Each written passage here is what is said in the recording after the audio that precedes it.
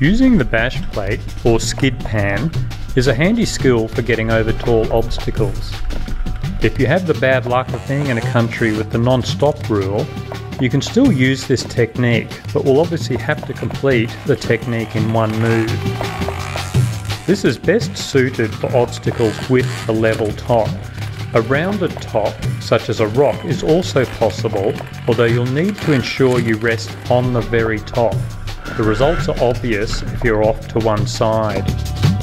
Even a slight angle can present a challenge. You can see the difficulties this clubman rider has with the very slight angle on this log. A more experienced rider can compensate for a slight angle with body positioning. However, a very unlevel surface will require more advanced techniques like holding pressure. Climbing the obstacle will usually involve either a double blip or zap. Once balanced on the obstacle, use your body weight to aim the front wheel in the desired direction and ease the bike over by rocking with your body weight.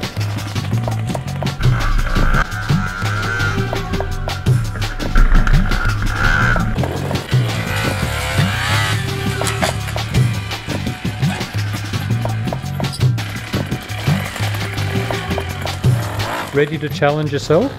Try getting the front wheel over the obstacle, but keep the rear wheel deliberately on the ground.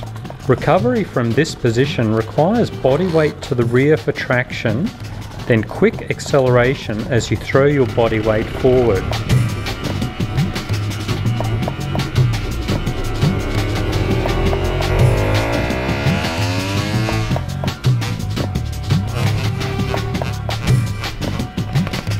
Look for obstacles with a non-level top and see if you can compensate with your body positioning.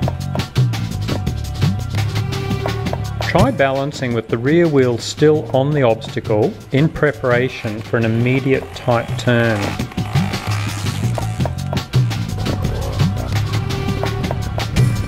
Attempt bigger obstacles as you become more comfortable with this technique. You can also use your bash plate or skid pan as an emergency frying pan or an improvised snowshoe.